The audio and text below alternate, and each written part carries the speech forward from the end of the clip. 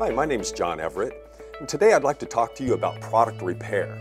Specifically, I'd like to introduce you to the Model 500XL and its potential repair after we've had it in service for a number of years. Now, this is a Model 500XL, and let's say you've had this valve in service, 5-7 years, and all of a sudden it's no longer working. We know that it's time for a repair. Well, a very common call from my customer with a question that revolves around, will the repair work, is a standard thing that I hear virtually every day.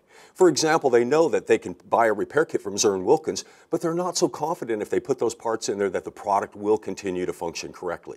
So with that in mind, what I'd like to do is show you some areas within the Model 500XL whereby you should look at first, and that will determine whether or not the repair kit's going to be effective for you.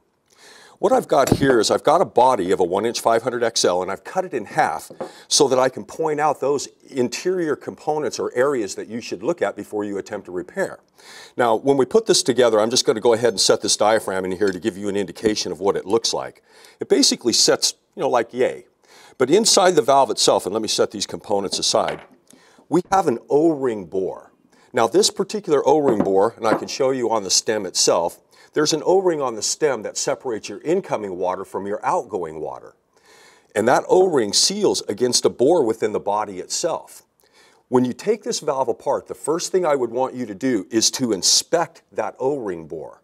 Now, if that O-ring bore has got any light pitting in it, let's say maybe even a little patina growth, that green color that we get whenever bronze is exposed to water, etc., you can generally take a little bit of fine sandpaper, put it on your finger, and get in there and polish that bore out and make it nice and smooth again. If you find that that's all that's in there, sure, smoothing it out will be absolutely fine, cleaning it up, put the valve back in service, you'll be okay. But if you look at this particular O-ring bore and you see a lot of deep pits, or any washing, for example, the water has literally washed the bronze away, the valve would have to be replaced. Now, I'm asked, how could that possibly occur? Why would it be washed away? Well, when that O-ring ultimately fails on the stem, instead of the water flowing across the seat, it basically just moves by the O-ring.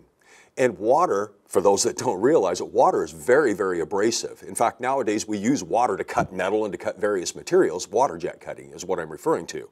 So that water is abrasive and it will eventually eat up that bore. So when you go to repair your Model 500XL, my suggestion to all my customers is take the valve apart, inspect that bore thoroughly, and as long as that bore can be cleaned up and polished up with a little sandpaper, a rebuild will be absolutely fine.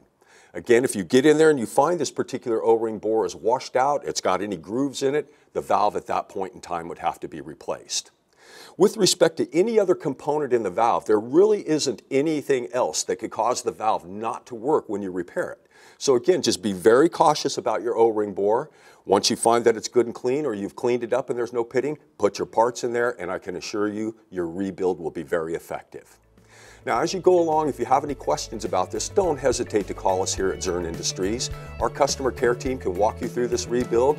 If you get deeper than what they can handle, certainly they'll pass it on to an engineer like myself, and we'd be more than pleased to discuss this with you. So give us a call if you have any questions.